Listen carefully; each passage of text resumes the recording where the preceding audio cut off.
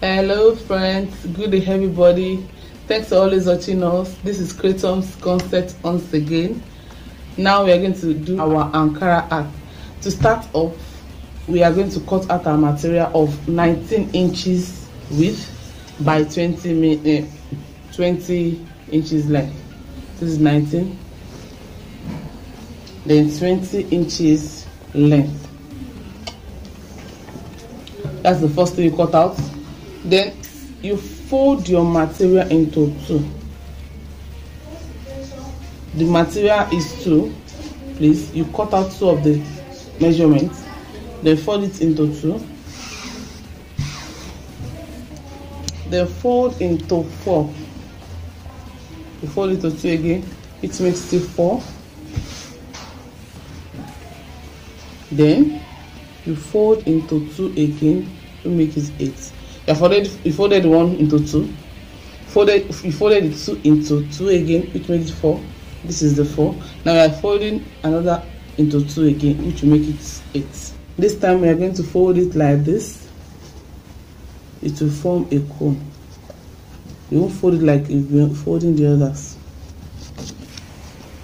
And you measure 3 inches out.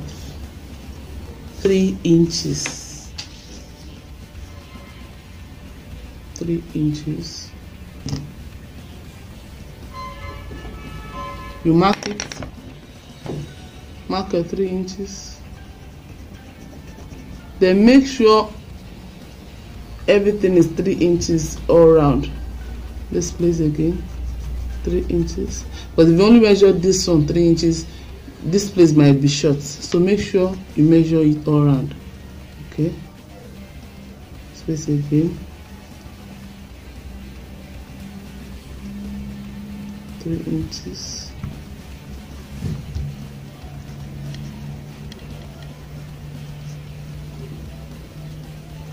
3 inches. So now is it. You mark it.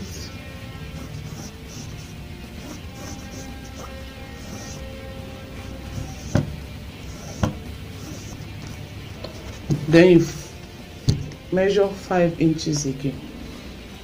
This one might be more than 5. It depends on your choice. This is our flay. It now depends on how you want the flay to be wide.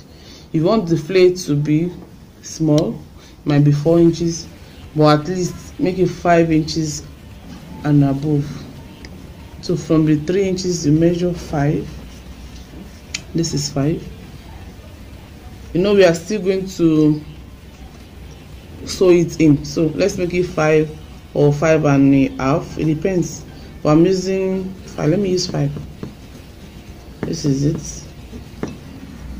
You have to do it again round to be sure it is 5 all through.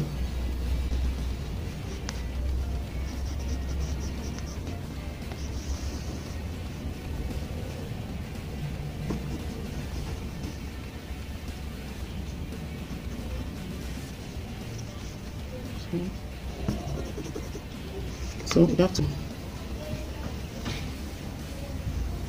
mark it. So let's cut it out.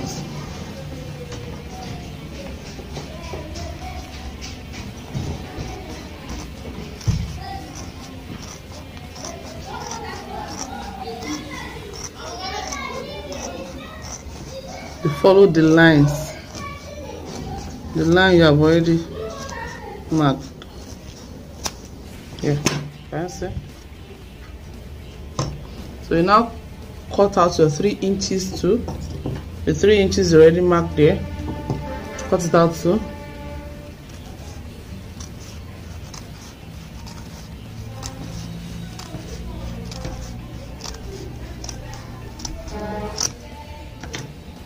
We'll keep it somewhere because we are going to use it later. So see our flay.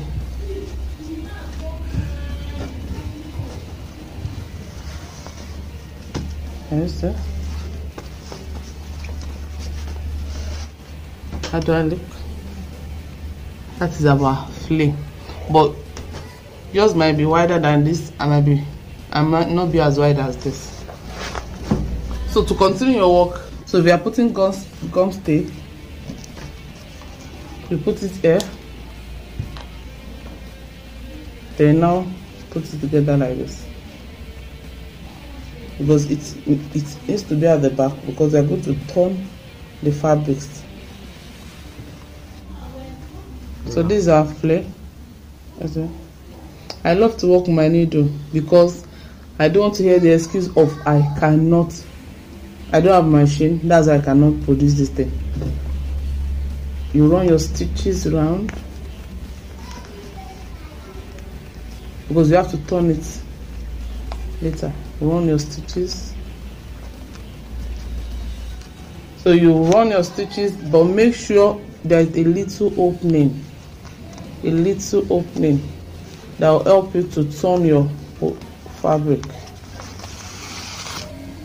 Because if you close everything, you might not be able to turn it. So run it. This is your base, like this. Can you see? So you now stitch the base to this base. That's what I did. You just bring it like this. Look at. So this will be the inside. So this is what the result will give to you. So look at, as I said, the round, that 3 inches that I cut out, then see the 5 inches and the width and the 25 inches length that I cut out. I joined this one to this one. After joining it, I closed it here. See my own closing. I folded it together and stitch it in. Look at, after doing that, the base, I now joined it. See my joining. You can decide to use bias to tape your work so that it will not be shown. As in, anybody that picks it up, look at, you can use bias to knit, to save your work, so that they won't know where it ended, where it started. Or at least I have achieved my purpose. This is it. That's without the gum stay. Without the gum stay. But you can decorate your work. You can do something like this. Put your rose or your bowl or your sunflower to decorate it, so that you. But if you want your flare to be more than this, then this place will be wider than 5 inches. Okay. Thanks for watching. Thank you all the time. Love you all.